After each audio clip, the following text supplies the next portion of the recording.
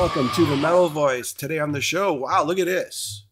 You know, the Quiet Riot legacy, or the estate, we'll call it. We've got Regina Banali and, of course, Alex Grossi, the guitarist of Quiet Riot. This is a treat. This is great. Thank you guys for jumping on today. Thanks for having us. Yeah, thank you for having me and Alex. So the cool thing is, I bought this a long time ago. This was like the original one, the Rehab, right? So there's going to be, I guess it's released now, right? The Rehab, what is it? Relapsed and Remastered? Is that it? And it includes the new song, you know, the Kevin Dubrow song, the Lost song, we'll call it, the Lost New song, the Lost Old New song. I'm not sure how to phrase it. But I Can't Hold On, right? Written by you and Kevin, right, Alex? Yes. 20 years ago, actually, we wrote it. All right. Let's just touch upon that song. Like, what you found it on an iPod? You had to, it was just guitar and vocals. What was that? It was guitar and vocals on an iPod. We found it last year, and we had Frankie left behind a bunch of drum tracks to use for exactly what we used it for. And we got together in the studio and figured out that it could actually work, extracting it off the iPod. And basically, Rudy finished it up. I added some guitar solos. Regina played tambourine, and it came out really good. We brought in some background singers. Yep, you did. It sounded, actually, I was pretty impressed with the song. I was really impressed. You know, first of all, the quality is pretty good. The audio quality is great. You added the drums. You reverse sort of engineered this, correct? Like you added the drums. Yeah, I mean, out of necessity, we had to go with the tracks we had to work with. I mean, what you hear on that demo, Kevin recorded it in his home studio. Him and I did it in 2003, and he had a nice microphone and he had the right pipes, and thankfully, it all translated to 2022. I mean, you know. And that guy AJ that we worked with is a genius editor, and he really took it apart and nuanced every little note, and we really took it in and listened, and we played around with it, and we tried things, and we lived with it for a while, and then we tried different things, and we lived with that for a while, and we really took our time with it and just babied this until it was perfect. Like, how long did it take you guys to put it, to finesse it? Months. I mean, we weren't working on it every day, but it was over the course of months.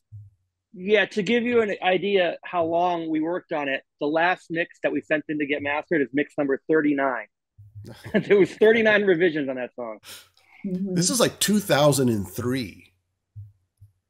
So you had one of those iPods where you just sort of like, you know, the little, what do they call it, the wheel?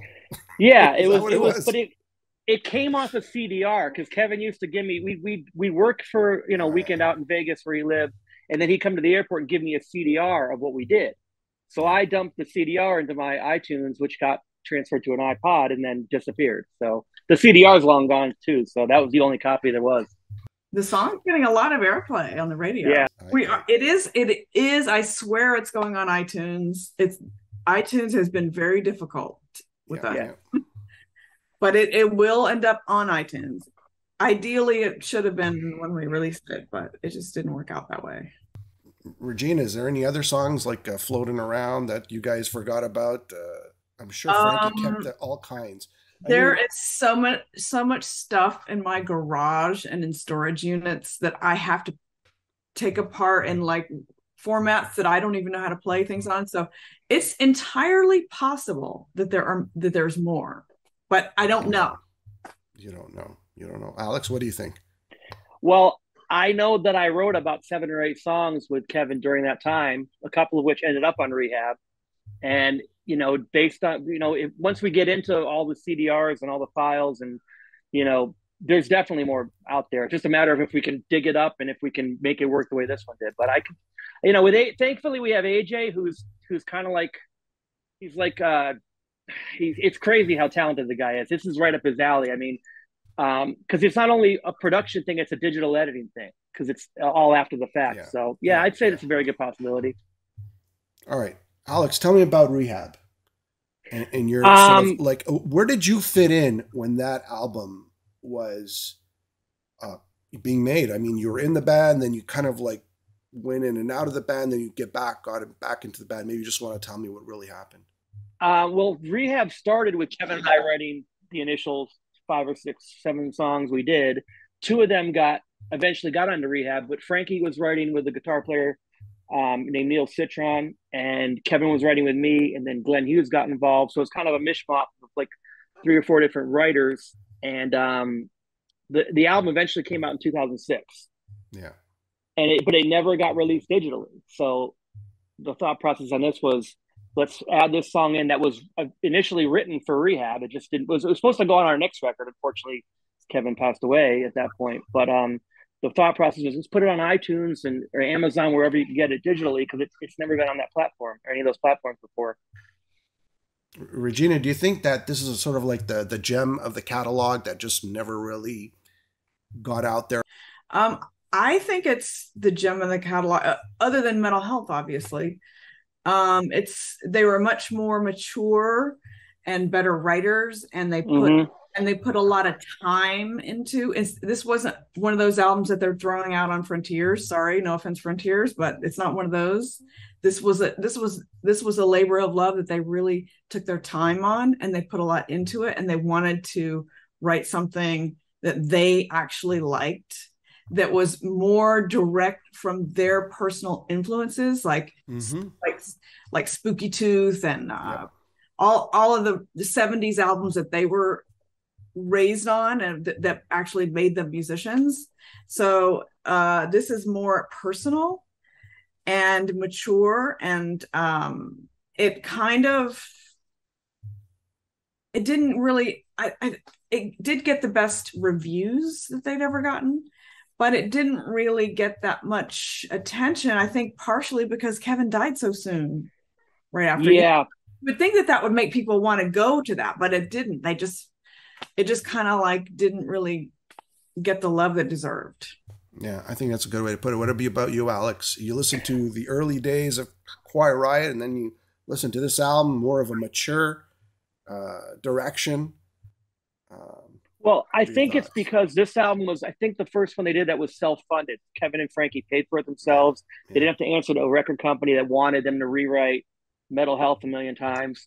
And, Kevin and Frankie were both really proud of it. I mean, Kevin got one of his wishes is to sing a duet with his hero, Glenn Hughes. Yeah, and then also write with Glenn. I mean, that's bucket list stuff, man. So I'm glad that they got that out before he passed away, because I know he said it was his favorite record he ever did with the band. So, all right, cool.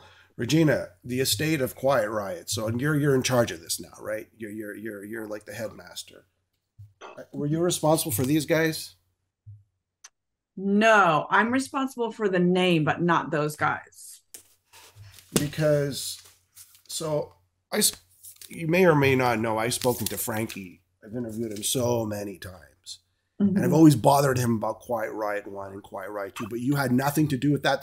I licensed the use of the name to those people, and then I split that with the 4 guys so that they got paid for it, because they've never gotten paid. They've never, ever gotten paid for that. So I did take the opportunity to license the name to companies that are out of the country making bootlegs, essentially. And hey, they're willing to pay me for the name. I split it with the original members, so they got a check.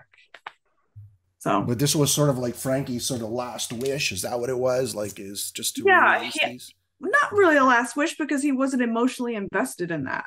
He just was talking with them, and he thought it was a good idea, because he was like, well, it's kind of hard to fight companies in other countries. So if somebody comes forward and they actually want to do it the right way. That's right. I think it was great. I think it was a great idea. It's already, all those songs are on YouTube. Yeah. So it's not like it's not like you can't get them. And he didn't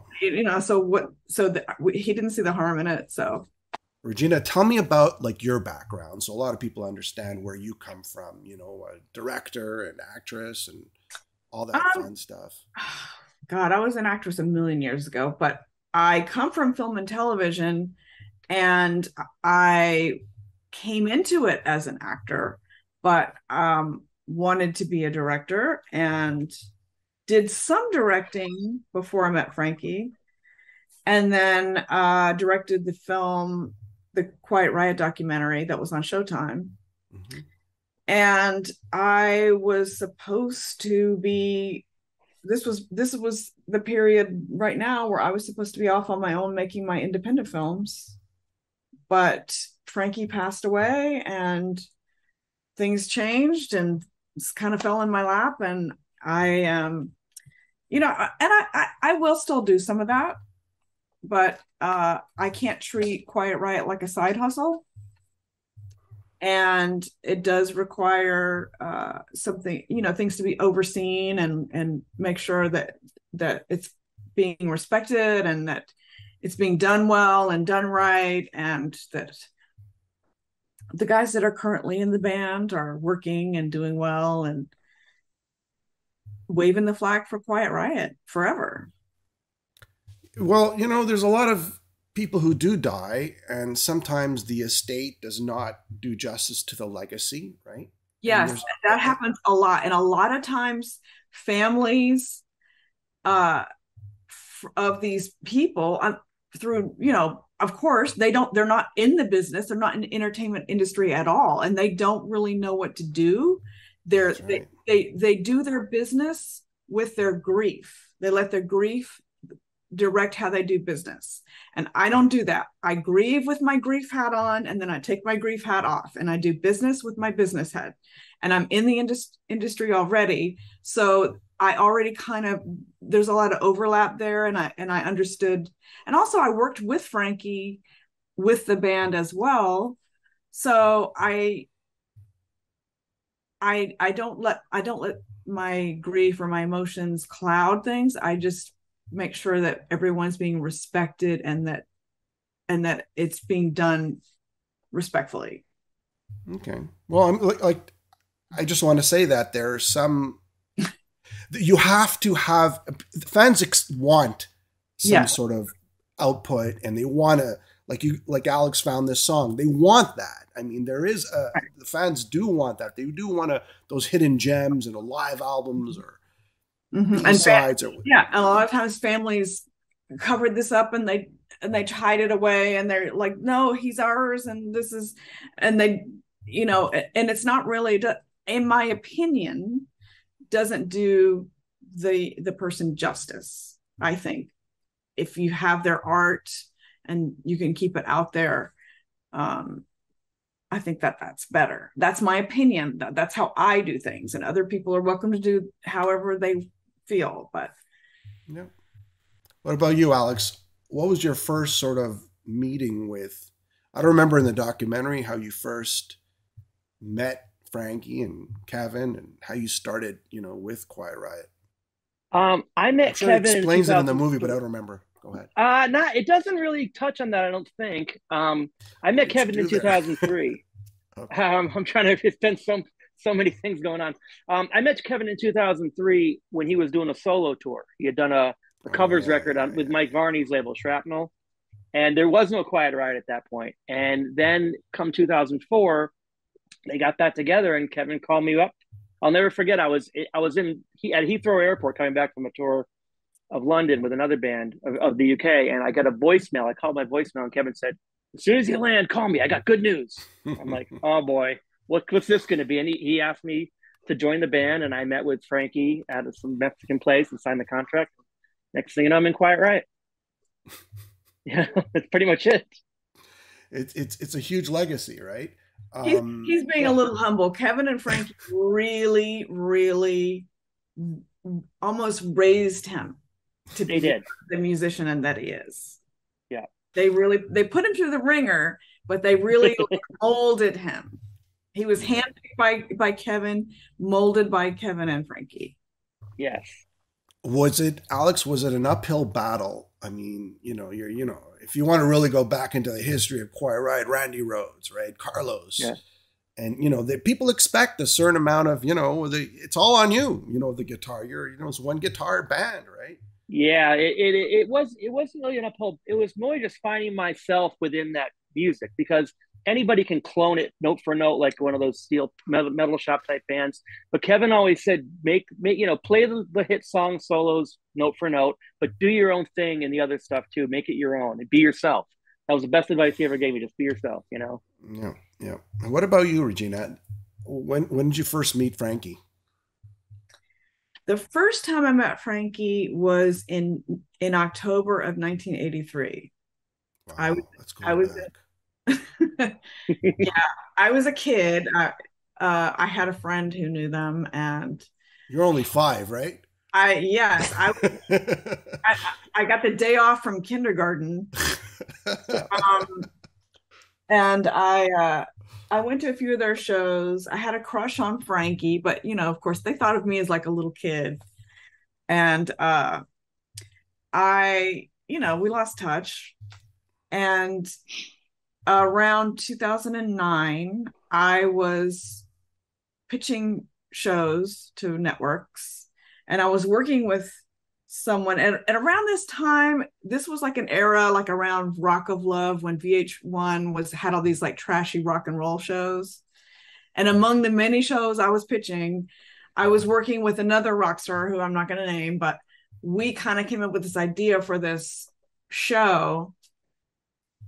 And around that time, I ran into Carlos somewhere, and then he remembered meeting me when I was a kid, So then it just kind of planted in my mind. I thought, oh, I should like reach out to Frankie, and so I reached out and I was like, hey, I'm pitching this show, and we need guys for this band for this show. And by the way, I met you, and I don't know if you remember. Here's a picture of me when I was young, and he was like, oh, hi. I don't think I remember you, but I'm single now and I'd love to take you out for coffee. And so I was like, oh, okay. And so we did that, and the show never happened, but we got together. Okay. All right, good. So Alex. Long story. No, it's all good.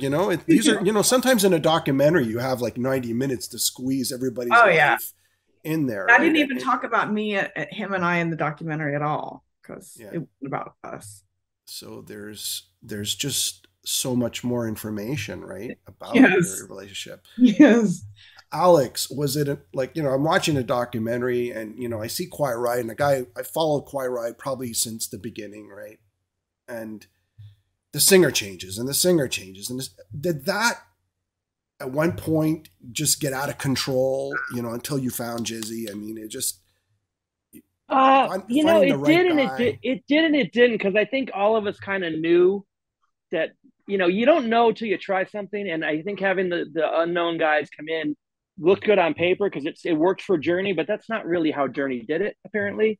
And we kind of found out the hard way, but it all led to where we are now, And Jizzy is definitely the guy. I mean, he's a pro, and we always talk about how he has the same lineage as like, Rudy does, and to a smaller extent I do, coming from the Sunset Strip and having drank from the same well, as Quiet Riot did with Love Hate. So there's a lot of synergy there, if you will. So we all work really well together. But yeah, it was the whole singer thing. We did a lot of photo shoots. Let's leave it at that. I know. You know what I loved about the film? I'll tell you. I think what you did really well was sort of like the in and out of the bands, that portion, right? And this guy came in, and that guy came in, and this guy came in. It was done well, where you kind of got the whole history in about 30 seconds or whatever it was, like a minute or two. And it's not easy to do. Right. It's definitely not easy to do, right? Yes. What about re-releases, like the Down to the Bone? And yeah, that's coming next. Down to the Bone is coming next. Okay. As far as digital release. What else are we missing? We're missing Down to the Bone. Guilty Pleasures, probably. Guilty Pleasures. I don't know. I have to go back through all my contracts and I'm assuming you can't touch like the Quiet Riot 3 and the Condition Critical, because those are by CBS. Sony. Sony, yeah. Although we have sent them papers to get our rights back on all those, but they're not cooperating. Okay. What else? Legally, they belong to us, but they're not cooperating. And in that garage, are there live albums that you're not unaware of? Yes, like there are. Live 1984, 85. There are live, yes, in my locked closet, and yes, and in various storage units. there are these reels of tapes of live performances. So what about a Quiet Riot 2 documentary? I have thought about that. I have thought about taking the current documentary but I mean, it's already almost 2 hours, and then adding to it. Well, you'd have to get another angle, right? I mean, yeah, it can't be about Kevin dying and Frankie replacing him. And then, I just, that's a lot. We could brainstorm right here. Alex, any ideas? I know.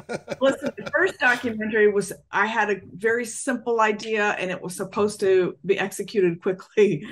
And things didn't pan out that way. And it ended up taking 5 years. So I'm a little hesitant to start over because I don't want to spend 5 years on another one. I hear you. Okay. A lot. All right. It's a lot. What about new music, Alex, in terms of the next album, right? Are you using Frankie's sort of tracks that he left behind, or are you just writing completely new stuff? Yeah, there's about 4 or 5 songs done that we wrote and recorded to Frankie's tracks. They just need to be mixed and mastered. And we have to, honestly, when we found I Can't Hold On, that kind of cut to the front of the line with everything else. So now we haven't really discussed what's next, but we're in a good position. So Neil Citron and Frankie were writing together, right?